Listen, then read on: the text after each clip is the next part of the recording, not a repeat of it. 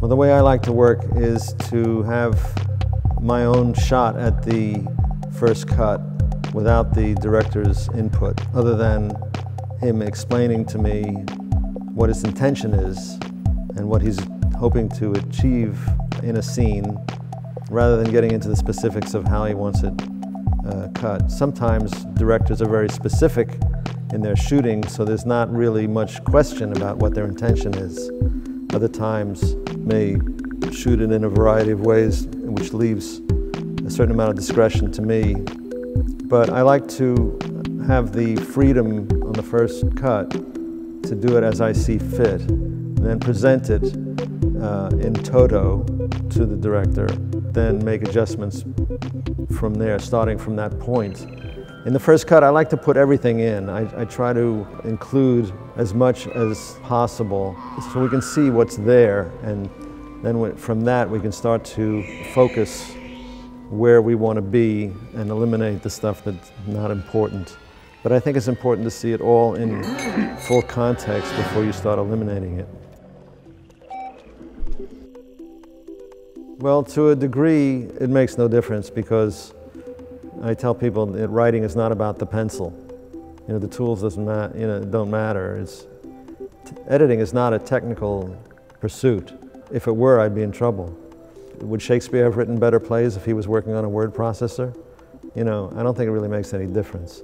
That said, now the tools are becoming even more powerful so that you can do things inside the frame that you could never do before. You know, the technology is beginning to influence the work, but essentially what you want is to tell a story that keeps the audience's interest, doesn't confuse them. Over my dead body. Yes, I bet you have.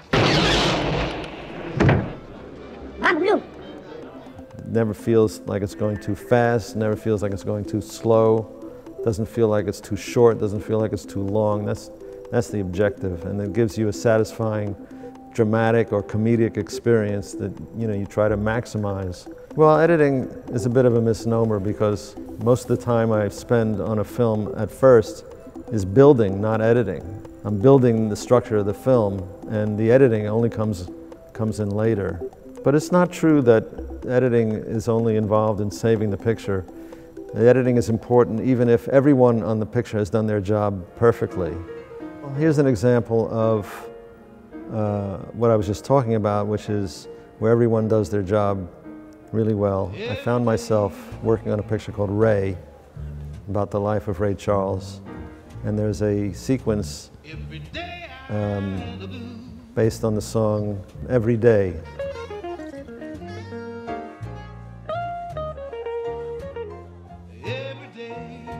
And it's a sequence where Ray is traveling by bus on the Chitlin circuit, and they're playing in club after club as they travel through the South. And there were scenes in one club, and then they're on the road again, and then they're in another club, and then they're on the road again. And I would look at the script, and it would say, music continues. So I just basically followed what the script was saying, but I found that I had put together something I thought was very beautiful and unexpected. I was working on an Avid that, for the first time, I started trying things. I would say, what does this button do? What does this do?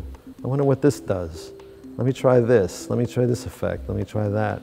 And I would use some very slow pushes where one image would replace the other very slowly. And I did some things with Luma mats, where instead of a color mat separating the foreground and the background, it would be something based on intensity of light.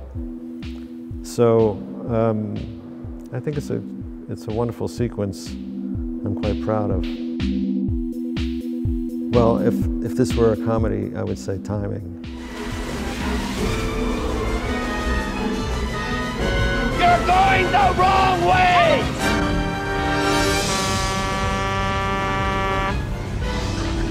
What?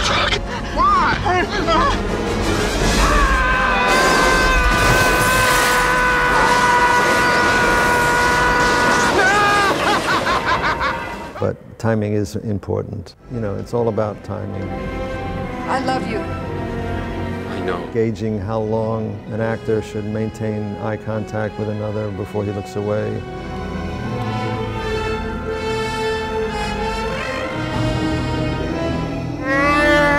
And then looks back.